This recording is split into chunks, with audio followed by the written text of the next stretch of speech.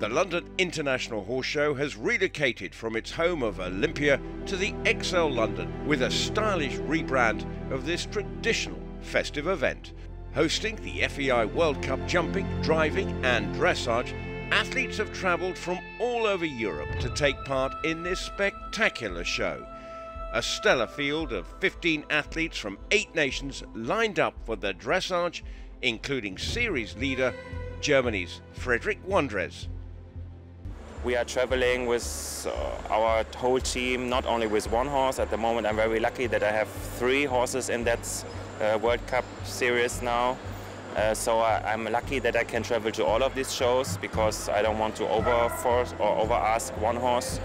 So at the moment it looks good, but the game is still on and we are now, I would say, half-time of the league. So let's see what will the next part of the league in January, from January on, will bring, but so far I can be happy, I think. Especially on this show I put no expectations. I'm a little bit like kind of superstitious person. It comes like it comes and we do our best and the rest we have to see. The other ones are also really good, so we are fighting, that's for sure, but we will see. And in general, yeah, for sure, my dream and my goal is to reach the final in Leipzig. I was fighting some other years before already, and as you said, for Germany it's super difficult because all the other ones are fighting also and doing their best, and for the Germans it's always 3 spots to take, and one of this is Isabel.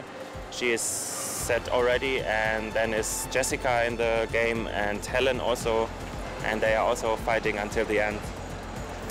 It's really good to ride into the arena. I think it's called now London XL. For sure it's somewhere else, not in London Olympia, but it's nearly built up the same. You feel like you are in London Olympia because it's everything built up the same.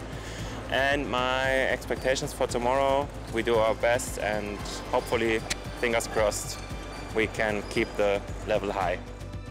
Within the 15 starters were 7 British riders challenging for the win in front of their home crowd, and making their first World Cup appearance of the season was Charlotte Fry and Dark Legend.